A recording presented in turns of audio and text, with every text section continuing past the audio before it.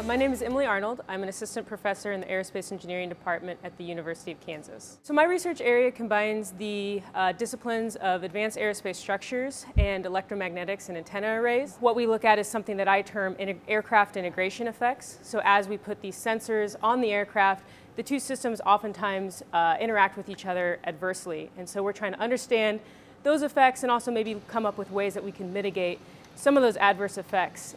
I collaborate with the Center for Remote Sensing of Ice Sheets, or CRESIS, at KU's campus.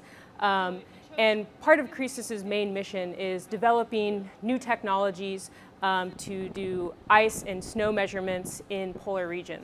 These are really critical measurements for the science community. With our advanced systems, they're able to take new measurements in areas where they previously haven't been able to take measurements with much higher resolution than they've ever been able to before. And the nice thing about having this lab located essentially just above where our anechoic chamber is that we can build these structures, prototype them, bring them downstairs and test them and know whether they're operating how we think they're going to operate. The one thing about this, if this is the antenna that you're using, right, you're going to be over here. That is a unique regional asset. You don't really find that outside of industry, something as large as the anechoic chamber at most universities. It's really motivating for us to think about that our technologies are helping solve a problem of global concern.